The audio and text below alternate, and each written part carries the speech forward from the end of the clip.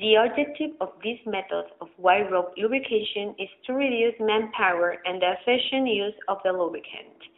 With this new method of lubrication of wire rope can be performed at 10 hours to complete lubrication of a ship-to-shore crane, with a quantity of oil of 10 gallons average at normal working speed without suspending crane operations. This represents a reduction of time of 20 manpower, and the most important aspects are security of the staff and commitment to the environment, as it is used in a highly effective lubricant.